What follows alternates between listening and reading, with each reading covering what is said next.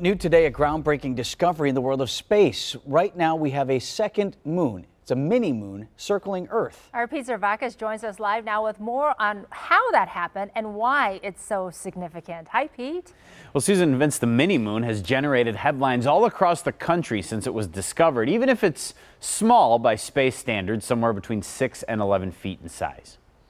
Researchers in Arizona just captured this image with a high-powered telescope.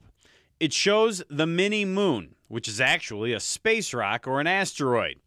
It was pulled in by Earth's gravity. Now it's orbiting us. It's like a little dance. You're pulling someone in for a little bit, and they dance around you. Bob Bonadur is director of the Milwaukee Public Museum's planetarium. He says you can't see the mini moon from Earth. It's very faint, and it won't stay near us for very long.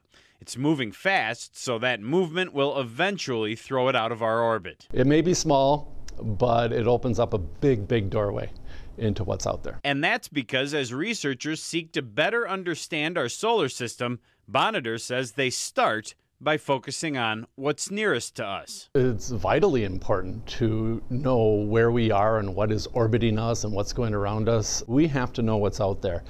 And as we also have to know what might potentially hit us.